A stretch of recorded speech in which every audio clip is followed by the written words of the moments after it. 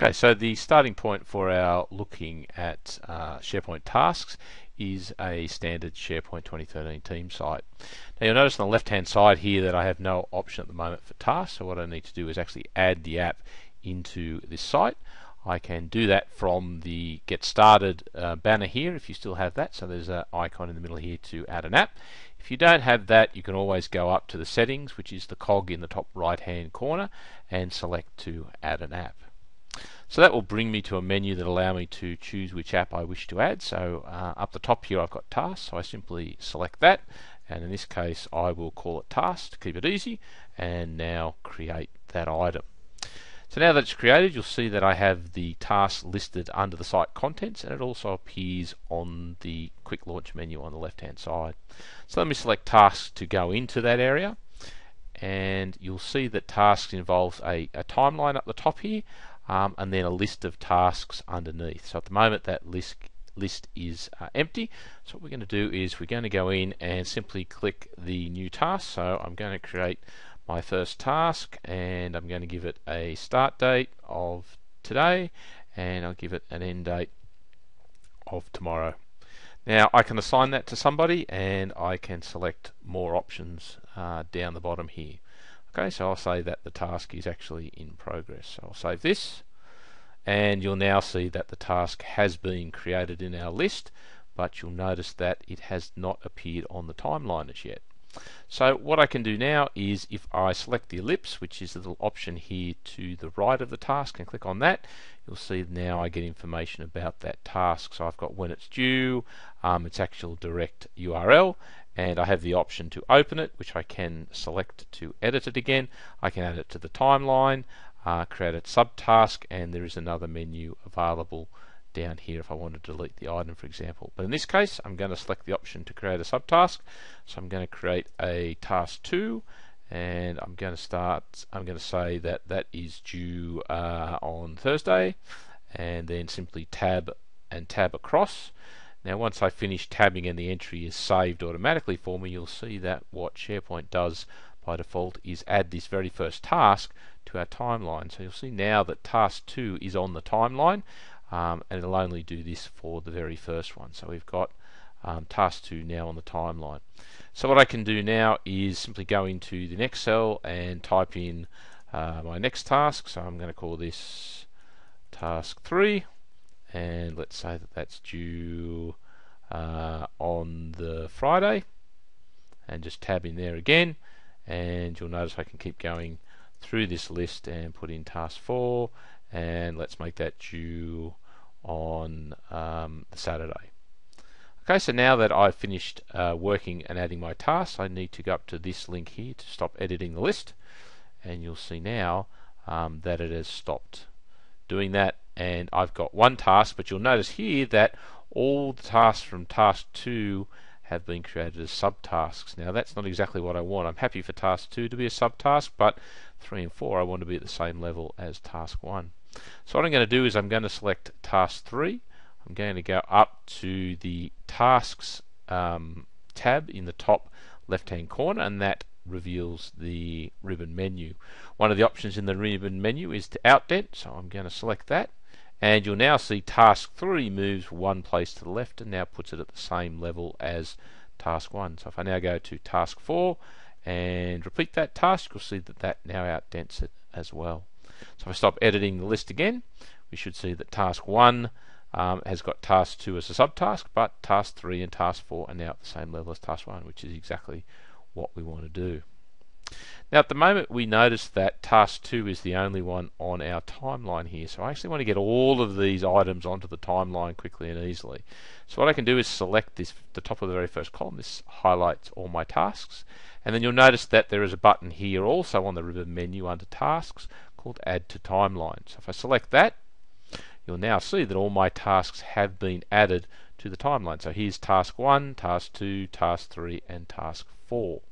Now you'll notice that when we created task 2, 3, and 4 that we only put in the start date, so we haven't actually got a completion date here. So again, if we select on this and we can now open it, what we're going to do is we're going to go in here and we're going to give task, we're going to edit the task. So again, you'll see that it has a due date, but it currently doesn't have a starting date. So what I'll do is let's go in here and give it a starting date of the previous day. Save that, and you'll now see that on the timeline it should appear as a block. So yes, we have it as a block. So let's go into task 3, also open that, and let's give it a starting date. So we will edit the item once again, and go in here and give it a starting date of the day before. So start there and save that, and finally go into task 4 and repeat the process. So now we have 4 tasks that basically start at a certain day and finish on a certain day. So obviously mentioned here as a block makes it easier to follow exactly what's going on. So put this in as the last entry here. So we've now got our 4 tasks.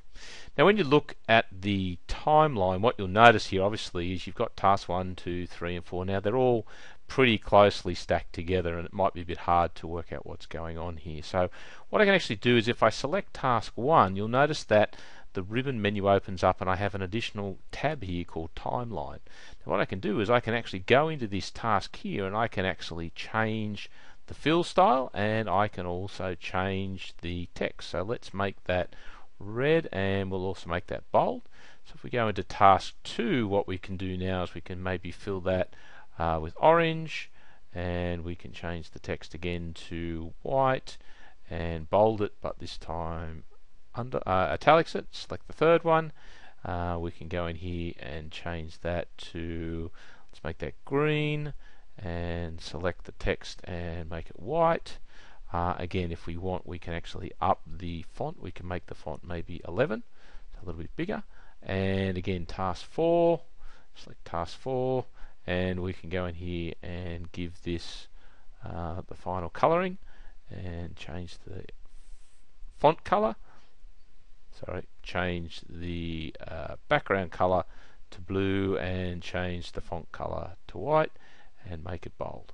So now you can see that these tasks are much easier to read and view because we've been able to customize each one. But what you may not appreciate is that this timeline up the top is actually quite dynamic in a browser. So what I can actually do now is I can actually take this task, and if you drag and drop it, I can now drag it down on its own little line. I can take task 3 and drag it down on its own line, and I can take task 4 and drag it down on its own line as well.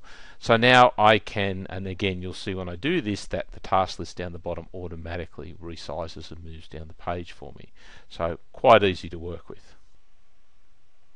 Now you'll see what we can also do is if we select, for example, task 2, at the moment it's currently displayed as a bar, but if we select it as a call out, so we've changed that from a bar to a call out via the ribbon menu, you'll notice that it moves from its location up to basically a call out here.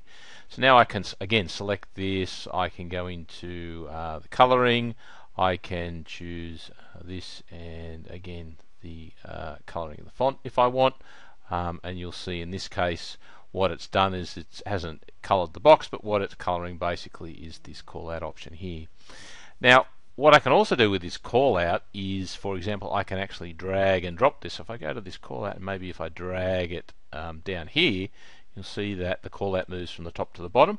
So let's drag it over here, and you'll see that it automatically resizes and again moves the list down. So again, if I select task 4 and I display it as a call out, see it appears at the top, but if I drag it down to the bottom and maybe put it over here, you'll see that it automatically resizes for me. So again, with that selected, I can now, for example, increase the font, change the text to something darker, and again makes it nice and easy to work with in the SharePoint tasks. So again, you'll find that once I select the task, the ribbon menu gives me a number of options. So again, I can put in the time scale, I can check that and uncheck that. I can remove or display the today line. So again, here's the today marker. So again, all of this sort of stuff is now available in SharePoint tasks. Thank you very much for watching this introduction to SharePoint tasks.